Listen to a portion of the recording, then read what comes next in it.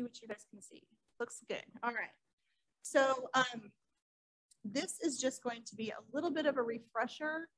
I haven't talked to you guys in a while. We were doing some checking in earlier this afternoon. We were doing your CLG evaluation with new staff. And we actually haven't done a check-in since at least 2016.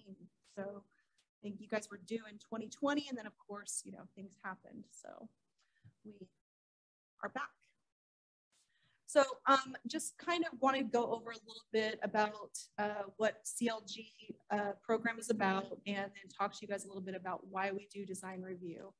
So if you survive long enough, you're revered, rather like an old building, Katharine Hepburn said. And then of course, Jackie Kennedy chimed in with her thoughts there.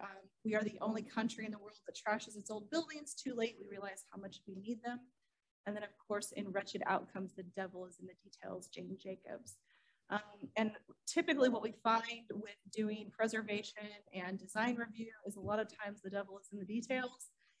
And so that's why sometimes it's really important to make sure we have all the information we need and we get to sort of the meat of why we're doing the review and what options we have when it comes to the design review approval or denial. So with the new historic district coming in, I wanted to kind of highlight some of the commercial things. Basically the commercial ideas of the review process. So we're going to use a lot of those examples tonight. But these standards and these guidelines and these laws apply to lots of different properties in Wyandotte County, New Jersey. So as a reminder, a refresher, the CLG program, or Certified Local Government Program, was developed or started in the 1960s under the National Historic Preservation Act. It created the state historic preservation offices in every state and territory. And then of course, the tribes also have some tribal preservation offices. It's a partnership basically between the local government, whatever that looks like. It could be a city, a county, a parish, a village, but also the State Preservation Office and the National Park Service. And it's just really about becoming, having your local preservation program certified by the Park Service, and then becoming a partner with the three altogether. So back in 1986, Kansas City, Kansas officially became a CLG, and they entered into an agreement with the State Historic Preservation Office that was certified by the National Park Service. And I'll go into a little bit more detail later about how we are now getting ready to update that agreement and make it so that the UG is the certified local government. But I also want to talk about today why we do design review and why you all on the commission are going to be doing design review as the CLG moves forward and as more agreements come into place, and some of the language and laws that you might hear about when we're talking about design review.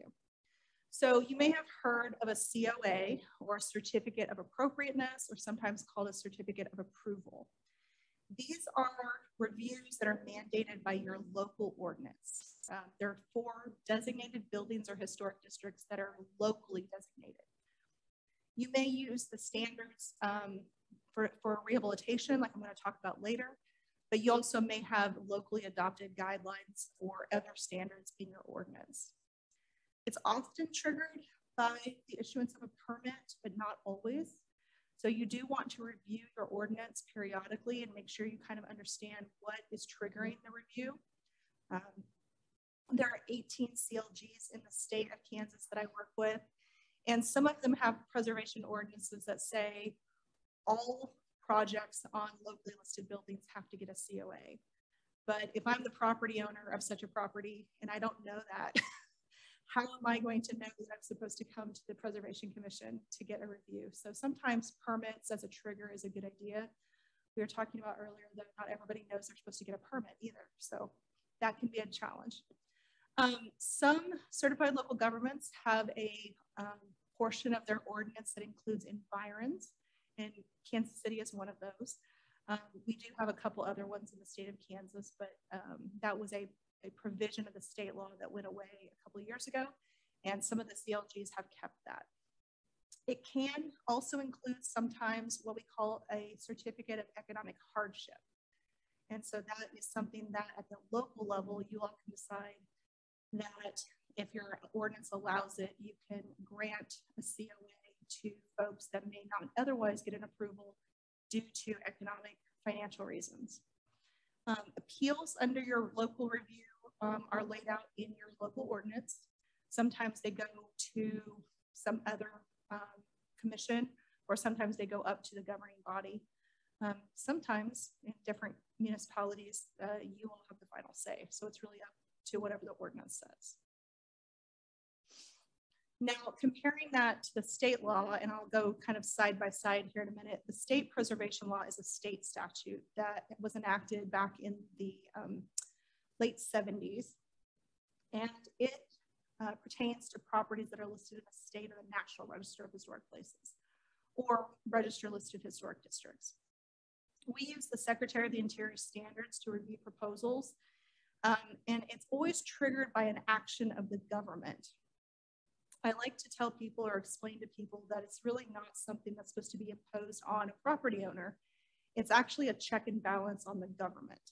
So the state, subdivisions of the state, like counties and cities, are not supposed to undertake projects, permit projects, or fund projects that are going to damage or destroy a historic property. And so that's what we're really looking at. We review to determine if they will damage or destroy the listed property, and we use the Secretary of the Interior standards to kind of decide that. Whenever a state law review is turned down or quote unquote denied, the appeal goes to the local governing body, which could be the city council, the county commission, the school board. If it's at the state level, it goes to the governor. So just kind of looking side by side, you can compare and contrast these a little bit. Again, the COA is your local ordinance, whereas the state law is a state statute.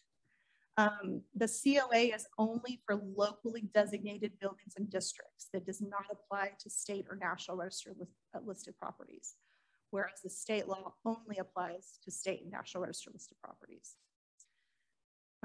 The COA could have an environs component to it. The state law does not since 2013. COA uses standards that are adopted in the ordinance. It could be the Secretary of the Interior standards. In fact, if you're a CLG, it pretty much has to be the Secretary of the Interior standards. The state law, we follow the Secretary of the Interior standards and any guidelines that we have available to us. The COA, again, is often triggered by a permit, but not always, so double check your ordinance. The state law is triggered by an action of the state or local government. So it could be a permit. And something that often gets confused under state law is that it does include interior work. So if a permit is required for an electrical upgrade or a bathroom remodel or something like that, even though it's on the interior of a National Register listed property, it triggers review.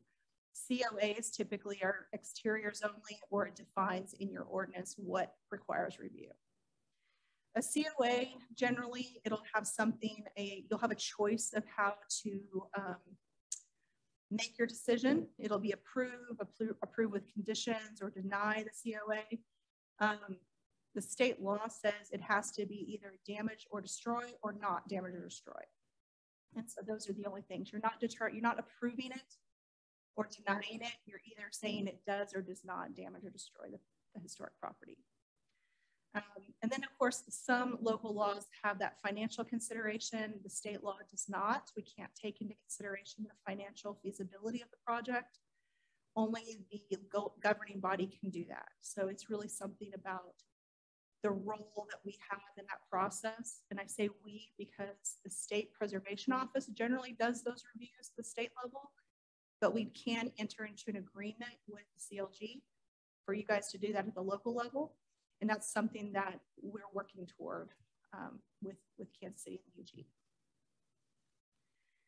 So like I've mentioned, because the original CLG agreement in 1986 was signed with the city of Kansas City, Kansas, when the unification happened with Wyandotte County, it basically technically nullified the agreement. and no one caught it. So we have been working under just sort of a pending agreement at the moment, trying to get everything back in order as far as paperwork goes. Now that we know that, and you guys have a recently adopted new preservation ordinance, we're going to get all of the paperwork together. In fact, Janet's been working on that. Ooh, Gunner, I don't know what that is. That's okay. And Janet's been working on getting all the paperwork and everything together. We basically just have to send a copy of the ordinance, the new CLG agreement that we'll work up, and resumes for all the commissioners to the National Park Service. And they should very easily, basically what they will do is they will decertify Kansas City, Kansas, and then they will certify the unified government. Once the unified government is recertified as a CLG, we're going to talk more about having an agreement to do state law reviews. And so we probably will start off with an agreement that allows you to do administrative or minor reviews at the local level, and then kind of work our way up to major reviews in the future. Do you guys have any questions at this point about sort of the certified local government program and the process that we use? We're going to talk through the Secretary of the Interior standards, but any questions about why we review things under standards based on the state or the local law?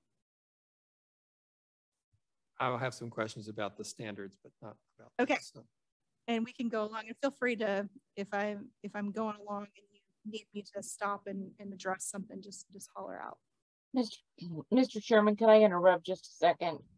I need to remind everyone that when you get ready to speak, could you please state your name first and then go ahead and speak? Thanks, Janet. Thank you, Madam Secretary. So the Secretary of the Interior standards for the treatment of historic properties is the big overarching standards that the National Park Service under the Department of the Interior has. There are at least 4 sub standards that we talk about. Preservation means to protect or maintain historic property sort of as it is right now. Restoration would be removing anything that's not of a particular period and going back to a certain point in time, repairing, recreating to that point in time. Reconstruction is where you either whole or in part reconstruct missing elements all the way up to maybe an entire new building. But typically when we're talking about the standards and doing design review under either local law or state law, or even if you're talking to someone about using historic tax credits or a grant program, we're talking about the standards for rehabilitation. And the reason that is because standards for rehabilitation are probably the most flexible of those 4. It's basically just making it usable while preserving, restoring, or reconstructing elements to keep the historic integrity of the building.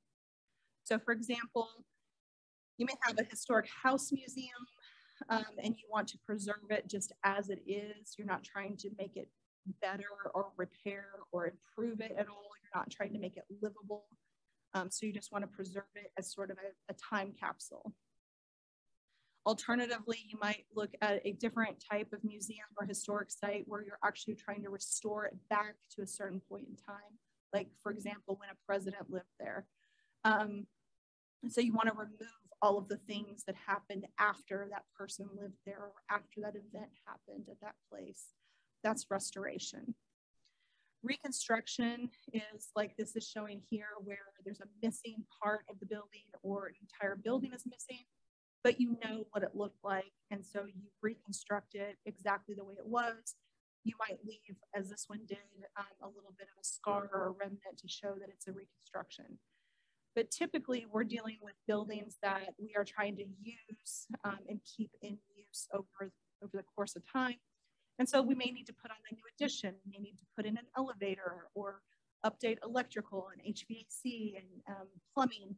And so we still want it to be comfortable for modern use, but we want to retain the historic elements too. So that's rehabilitation. When we start looking at properties to determine if something does or doesn't meet the standards, I always start by first looking at the building to determine what are the character defining features. Does the building have integrity of historic design, materials, place? And then what about the building do we want to preserve versus what could change? So inside and outside, depending on what law we're looking at and reviewing under, we look at features, finishes, materials. How old are they? Are they significant to the period of the building? In other words, have they been there for more than 50 years? Have they been there longer? Maybe the original materials were there. Have they been modified over time? Is this a standalone building or part of a historic district? So for example, the building on the left, I would think most of us could agree it has a lot of historic character defining features. You see the brick, you see the corner with the hipped roof, storefront materials, storefront design is all there, the beautiful arched windows. The building on right kind of lacks historic character, right? Like you can tell there's an old brick building under there, but most of it's covered up or damaged or modified to the point that it really is lacking historic integrity. So what this means is that if both of those buildings are undergoing rehabilitation and they're in a historic district, let's say, the building on the left, there's a lot more to preserve there, which kind of means that there are less options for what they can do with it as far as like what we would want them to change, but there's also more opportunity there for them to highlight character defining features. The building on the right is completely lacking in integrity, probably is not a contributor to the historic district. It's not going to qualify for tax credits. It's not going to qualify for a grant. There's an opportunity there for them to do something much better. And what they do to it has less of an impact on the historic district because like they probably couldn't do much worse, right? So the Secretary of the Interior standards, there are 10 of them. And I always point out that it's probably not a coincidence that there's the 10 commandments or the 10 Bill of Rights, right?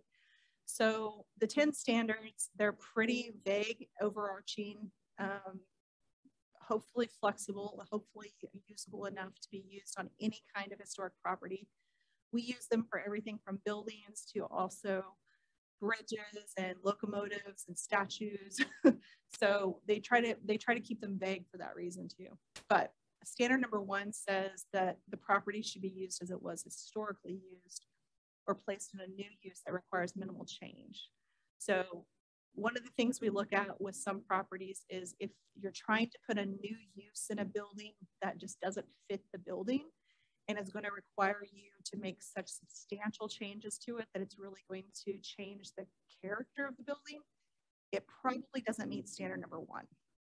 So for example, these buildings are getting a new commercial use that requires the storefronts to be more enclosed than they were historically. That's not recommended by the standards. In some cases where enclosing the storefront is a requirement, for example, the building on the left there that says Bud Light and has the bar signage, it was a local ordinance that if it was a drinking establishment, that it couldn't be open. The windows couldn't be transparent to the street front. And so instead of replacing the storefront or like boarding up the windows or doing something like that was not reversible, they chose to just use signage, which was just like a vinyl stick-on lettering instead. So that's something that's reversible, it's compatible, and it doesn't hurt any of the historic materials. Standard number 2 says that historic character of a property should be retained and preserved. So when it does have historic integrity, you want to preserve what is left. Removing historic materials and altering the feature spaces that characterize a property should be avoided. So you can see at the top of this building, something's been cut off. This building had a metal slipcover at some point, and the pieces of the historic facade that were sticking up above it got chopped off. So that's obviously something we would not recommend if this was happening today. There's a better photo of this building later. It has a good good ending, a happy ending. But this is just an example of what we're talking about. Like, we don't want this to happen to other buildings. I underlined features and spaces to point out that it's not just facades. Most of these examples are facades because that's the easiest thing to show. But when we are reviewing the interiors of buildings, it also has to do with the volume of space. So if it's a church or a gym or a theater that has a big open space, or even a commercial building like this, that if you walk in, there might be a lobby or a commercial retail space, you want to avoid cutting those in half and subdividing them as much as possible. Standard number 3 says properties should be recognized as a physical record of their time, place, and use. And I always point out that that's, if you really think about it, that's one of the things that really calls us to do what we're doing here. Why are we preserving these buildings in the first place? There's lots of reasons, from everything from sustainability to preservation of just history to economic development. But one of the things I like to point out is that authenticity of the historic materials is one of the reasons why we do historic preservation. Walking up to a building and actually touching the thing that's 100 years old, it is powerful. And so that's why a lot of people like historic buildings, the character, the quality of materials, and just that connection with our past. So changes that create a false sense of historical development, like adding conjectural features or architectural elements from other buildings, should not be undertaken. My boss calls this kind of shake awning Buckaroo revival, which happened a lot, especially in like the 60s, because a lot of people wanted to make their buildings more old-timey. And this is not what historically downtown Kansas street fronts looked like, even in the Cowtown days. Like, they did not have awnings like this. Once buildings became brick and metal, with the pressed metal on the one closest to us, they would not have had old-timey shake shingles on them. And that's a conjectural thing that's not appropriate for these kind of historic buildings. And the kinds of awnings that would have been appropriate for those kind of buildings would have been more canvas, or, you know, the striped kind of fold-out awnings that you see in a lot of downtown Main Street type historic districts. But not all historic districts have those kind of buildings. So where we have modern, mid-century modern 20th century buildings, which you know, I point out that these are probably from the 40s and 50s, but if you think about the 50-year cutoff of most of the National Register properties, 50 years ago was 1972 now. So that is a completely different era of building, and those don't typically have, I mean, they never had shake awnings, but they wouldn't have had striped canvas awnings either. They would have had metal or no awning at all in some cases. Standard number 4 talks about historic changes. So things that occur to a property over time. Sometimes those changes acquire historic significance in their own right. I mentioned earlier that a building like the Pegues department store in Hutchinson, it was built in the 19-teens, but by the 1950s, it had become pretty dated as a department store, and they wanted to modernize. And so they put this metal panel facade on it and completely modernized the interior to the 1950s with teal and pink and chrome and all kinds of things. And then it was that way into the 21st century. So it was that way longer than it ever was the brick and terracotta 19-teens building before it.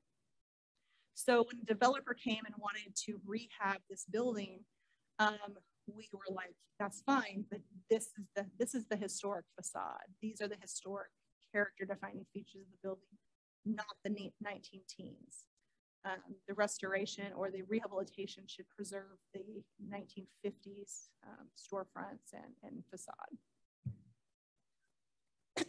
Other examples of those in other different places around the state, metal slip covers are, fortunately or unfortunately, depending on how you look at it, if they were installed in the late 60s, they may actually be historic now. We have a historic district in Great Bend, and several of their metal slip covers, what we call cheese graters, those kind of things, they actually have been determined to be contributing to the historic district. And sometimes they can be removed and the older storefronts revealed and still retain their contributing status, but sometimes not. Sometimes the buildings behind were too badly altered. And so the only way that those buildings can retain their contributing status is to keep the 1960s and 70s metal slipcovers. Ms. Ringler, one of our commissioners had her hand up a couple of standards ago. Yes, I'm sorry. Do you mind if we just stop and see if anybody has any questions before we keep going? So does anybody have any questions about the standards this far? Does any of my fellow commissioners have any questions?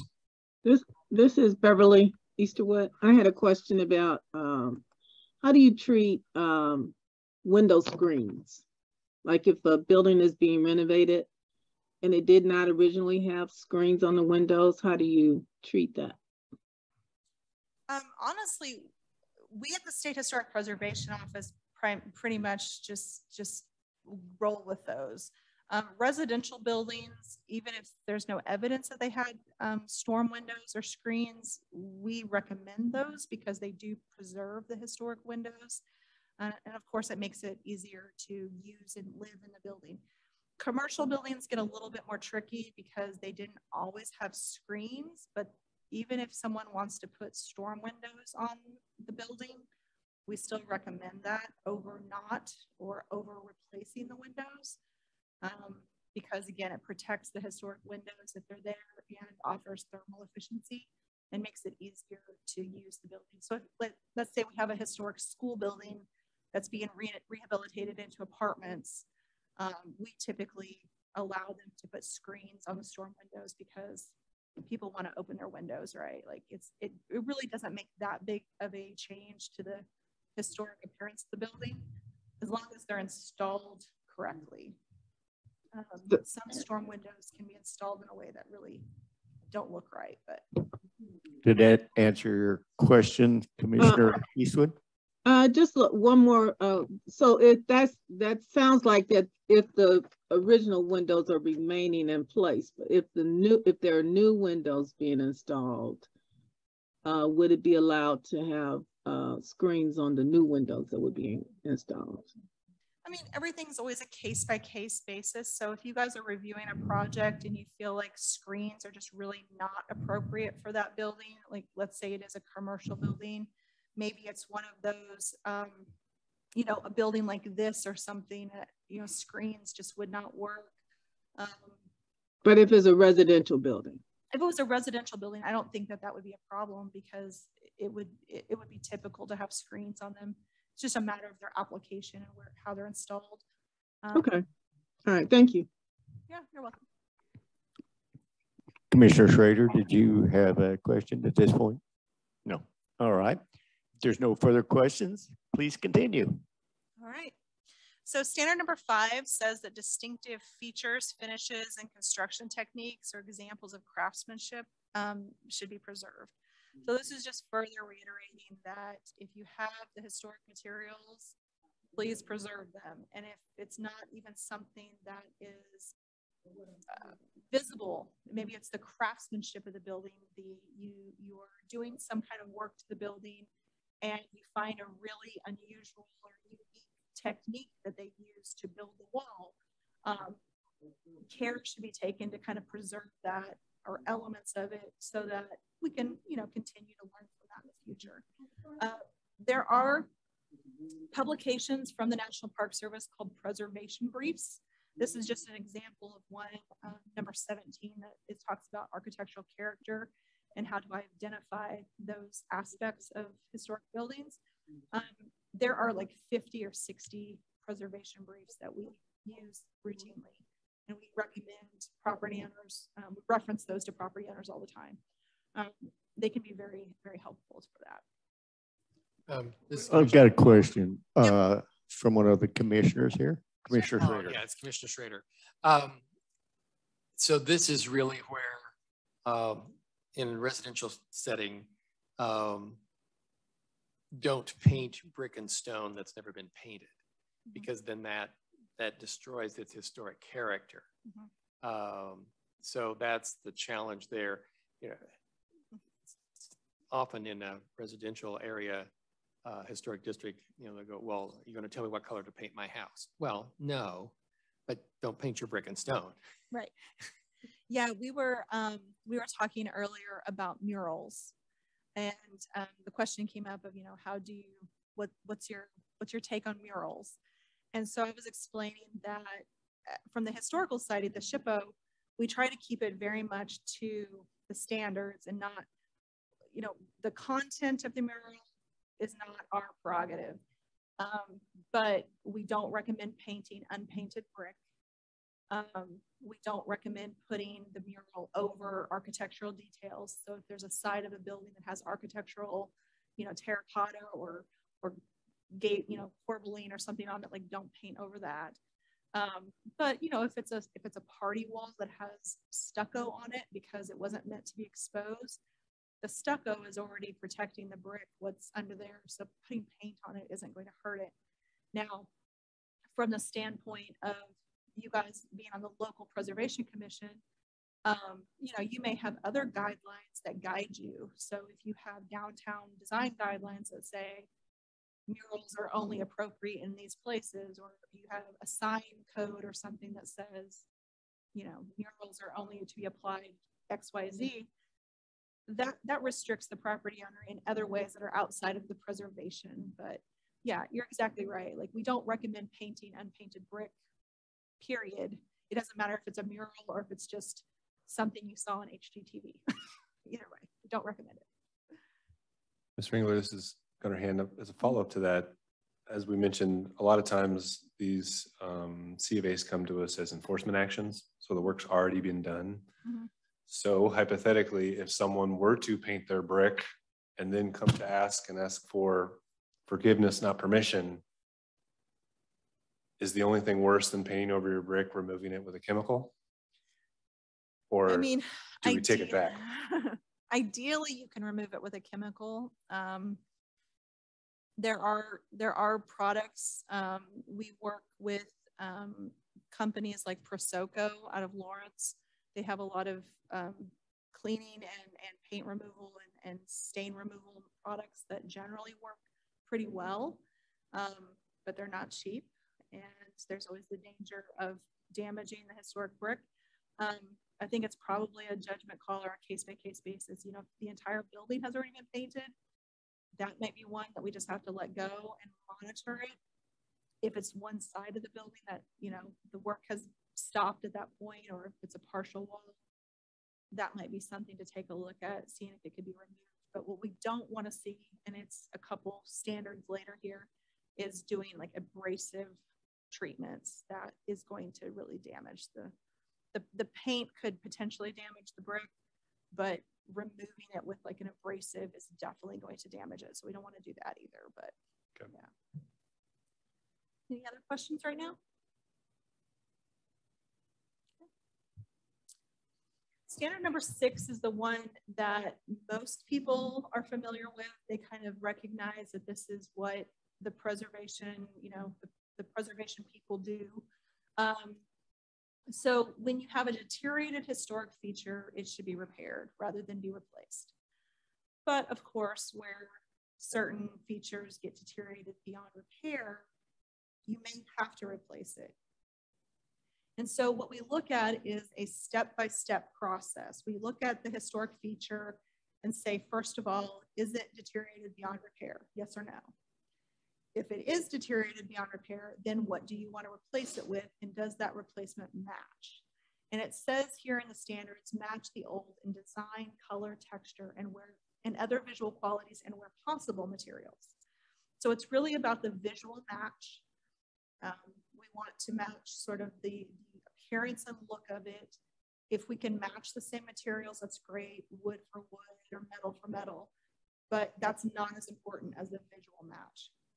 When something is missing, like for example, the windows might be missing or the cornice might be missing, you don't want to just replace it with something that would create that false sense of historic development, you want to replace it with something that you've documented. Or as we'll talk about later, at least something compatible. Excuse me. Remember that building? Excuse me. So because we knew from historic photos what the gable tops and the little finials on the top of the building looked like, they were able to replicate and restore those. Probably if we didn't have historic photos or we didn't know what they looked like, you could have put back something that at least continued the line of the pediment, but we wouldn't probably have recommended putting back the little finials and things on top because we weren't sure that's what those look like. Occasionally I'll get a call from somebody who owns a little historic schoolhouse or something, and they say, well, I want to put back the bell tower. And my first question is always, well, do you know it had a bell tower? And they may or may not know. And they'll say, do you know what it looked like? And they may or may not know from photos or something. But if they don't know, then our recommendation is not to put it back, because if we don't know what it looked like, then that's conjecture. It may not have had a bell tower. It may not have had a bell tower that looked the way you think it looked. And so you're recreating something that would be false to that historic property. So as I mentioned, you want to use the gentlest means possible when you're doing any kind of treatment to a historic property. Chemical, physical treatments like sandblasting or any kind of blasting at all, even water, can be damaging to the historic property. So you want to be very careful when you are doing something like cleaning a historic property. You should only do it if it's absolutely necessary. For example, we don't recommend cleaning historic buildings unless one, the dirt is damaging the historic property, like it's some sort of mildew or mold or something that's actually like damaging the historic material, or the building's undergoing some repairs and it has to be clean in order to match and stick the new repair to the old. So the bottom right there is a gentleman who's doing testing on the state capitol building in Topeka. They did test patches, you can kind of see there at the left, different materials to clean the stone before they did the restoration.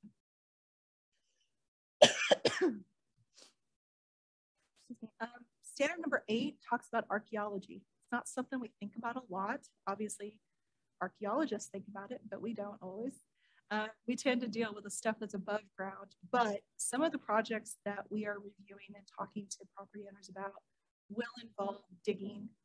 Maybe they're replacing a sewer line, or they're fixing their foundation. And it is possible that they may run into archaeological deposits. They may or may not be significant as far as like age-wise, but they can tell us more about what was going on with that property historically. And I mean, let's face it, they're pretty cool. So a lot of times property owners want to know more about them, or they want to display them or keep them in some way. This is just basically a reminder that sometimes archaeological resources can be impacted by a project, and if possible, they should be protected and preserved. When resources have to be disturbed, they should just be kind of taken out and then kept or curated in some way. In Kansas, my department, we deal with the State Historic Preservation Office, but we have a sister department, which is the State Archaeology Office. And if anybody ever has a question about what is this thing I found in my yard, or how old is this thing I found, our office can help with that. The state archaeologist would remind me to remind you that if anybody finds bones, that they are supposed to call the sheriff, not us. So call the sheriff, make sure it's not a crime scene, and then if it continues to be unrelated to a crime, then we can take over from there. Ms. Ringler, real quick, Yeah. This is Gunnar Hand, Director of Planning and Urban Design. On this one, we had a case, for instance, just this past month where we were informed by the neighbors that they thought there was an archaeological site on this proposed project. And then there was all kinds of sensitivity to that site because we didn't want to pinpoint it in our staff report or talk about it exactly or anything of that nature, right? It was like a 100-acre parcel. So the state archaeologist who came out and looked at that kind of instructed us specifically how to deal with that information in the public light, right? Yes. I say that to say, I don't see how, other than someone with good faith saying, oh, I just dug a hole and there seems to be stuff in here.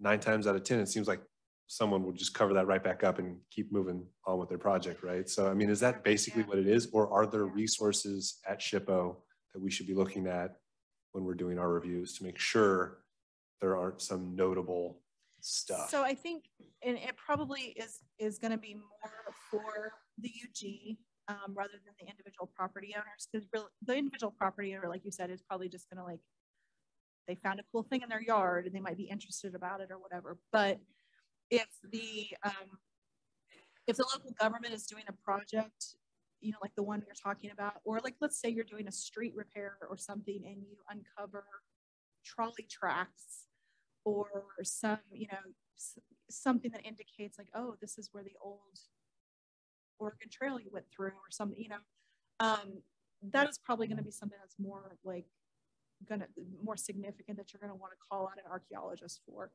And then of course, anything that requires like federal funding or a federal agency, there's going to be a clearance process that my office is going to look at both the archaeology and the above ground resources.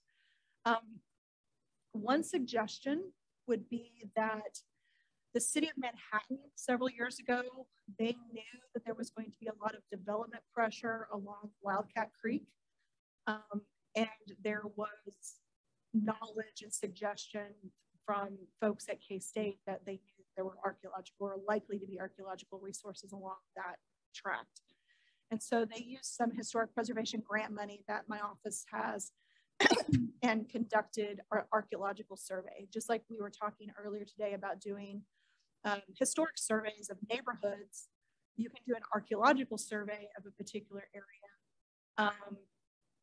see if there are archaeological sites there, and then you at least know from a planning perspective if those are areas that you should, you know, avoid or be aware of during, you know, development projects. It is a touchy thing because technically, unless you are qualified as an archaeologist, you're not really supposed to know where the archaeological sites are. But if you don't know where they are, then you can't avoid them. So it's hard. Yes, sir. Technologically, how do those archaeological surveys, how are they conducted? Are they using ground radar or what are they doing? It just depends. Phase 1 is just sort of like where they walk along the ground and just look. And then phase 2, they would be doing like shovel testing. But they probably wouldn't even do that much without looking at their maps and kind of predicting where they think people might have had activity there. In fact, my office funded the beginning of a predictive model this last year with the Kansas Geological Service. And that helps our archaeologists a lot, is they kind of look at, is it by water? Is it on the upland? Is it in a particular area? Is it likely that there would be human activity here, or is it not really a place where humans would probably have congregated? And then they just kind of test that with, but we do some ground penetrating radar and things like that too sometimes. Yeah. I don't want to take too much time on a diversion here, but I did cringe when you showed the tavern that had covered the windows in the front. Yeah.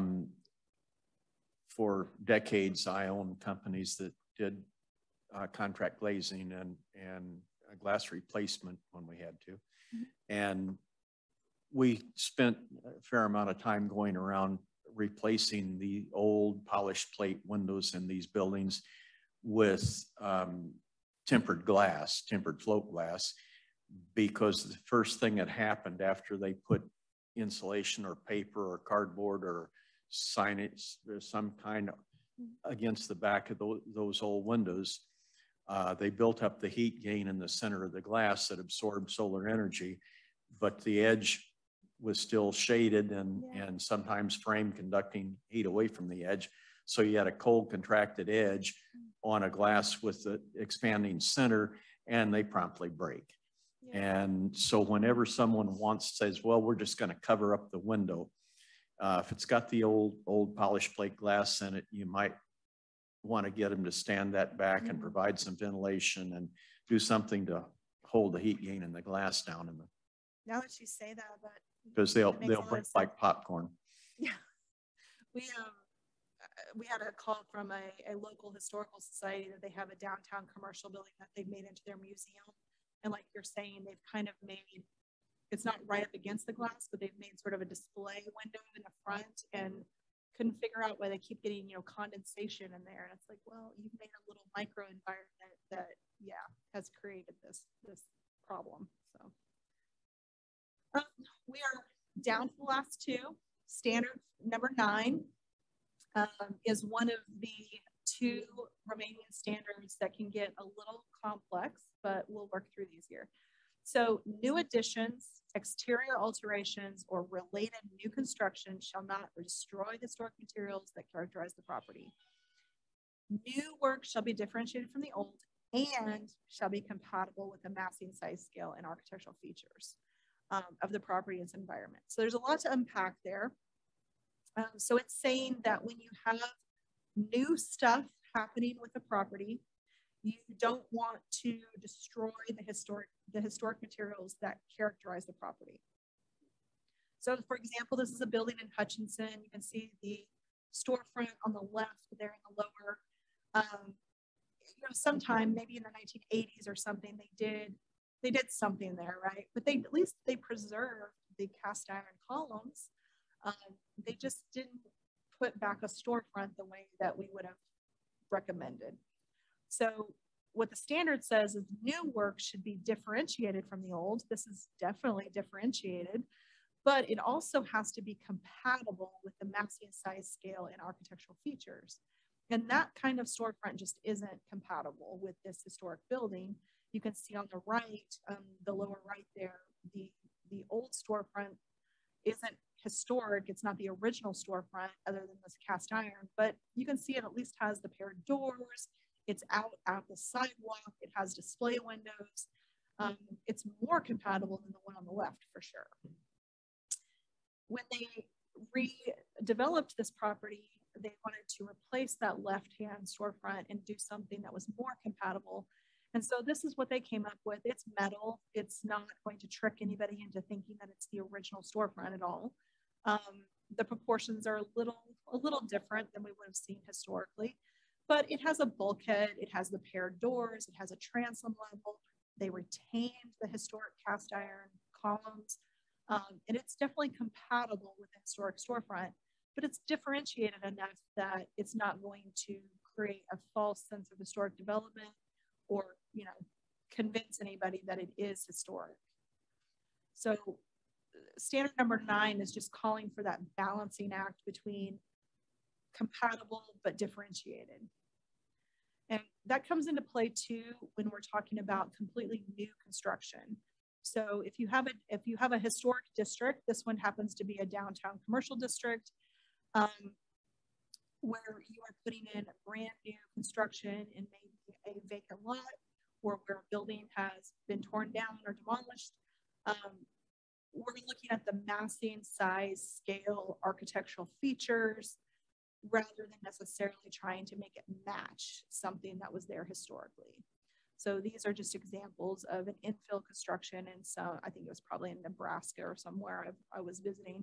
But I mean, would you guys say that those are compatible if those were being built in downtown here? Would those fit in with your downtown historic district? If they were put at the street level, 2 to 3 stories high, they have a cornice, they have windows, storefronts. That's what we typically are looking at. Well, this is Commissioner Schrader. I mean, and in addition, you know, the floor levels kind of match, the window sizes, you know, continue. So from that aspect, these don't look like historic buildings, but they they look like they might have been old buildings that just got refaced. Yeah, they kind of have that same theme to them. Right. They're not going to stick out like a sore thumb necessarily, right? Though in reality, one of those buildings could have had, purple accents or something, and that still would have been fine. Yep. They don't all have to be blah. Yeah.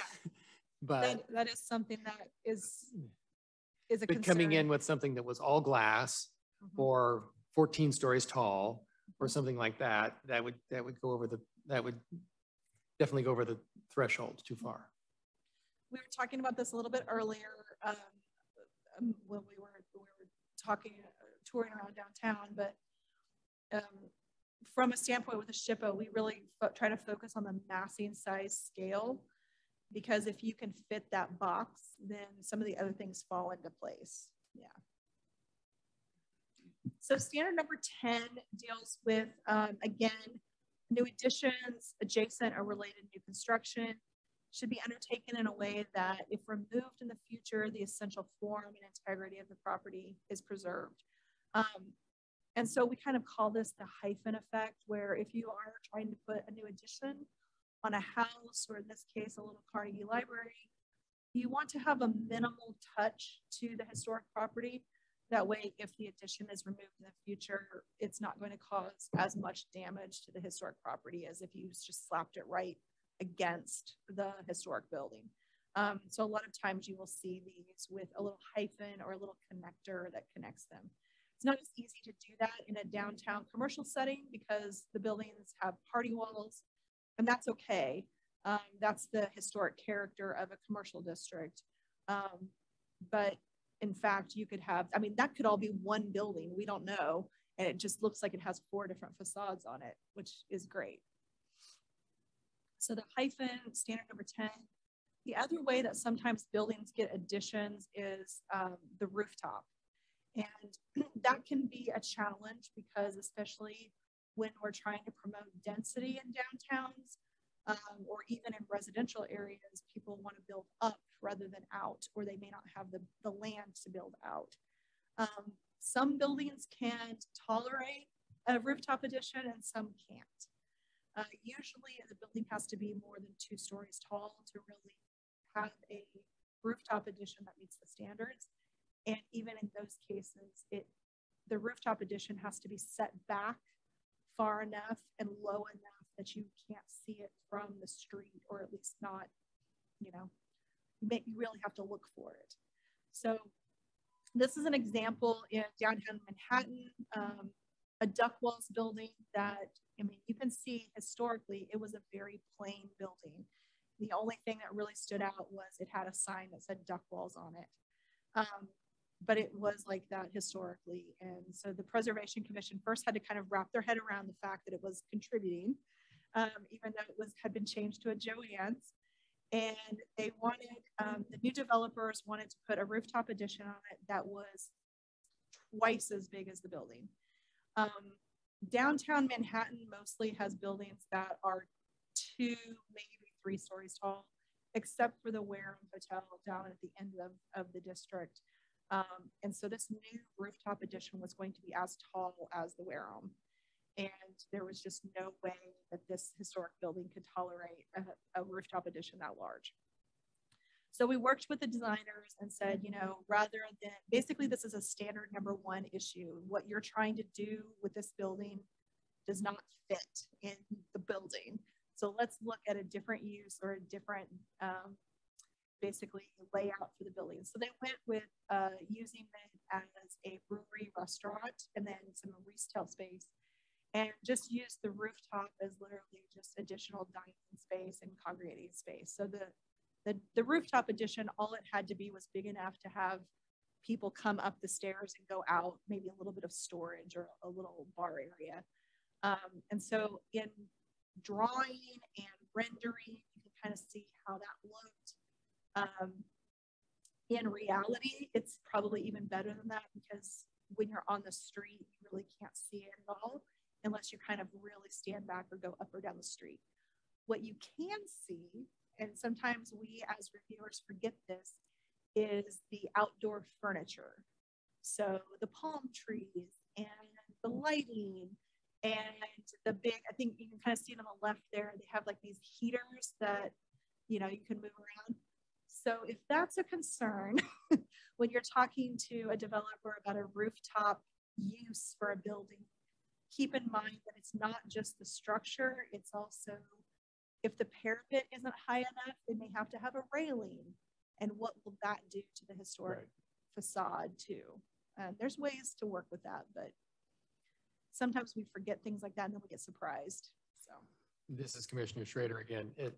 At least furniture and palm trees and even lights can be easily removed. So if that helps, but railings are a little harder sometimes. Yes, definitely. Director Han, I saw your light on. Did you have a question? Please continue. Okay.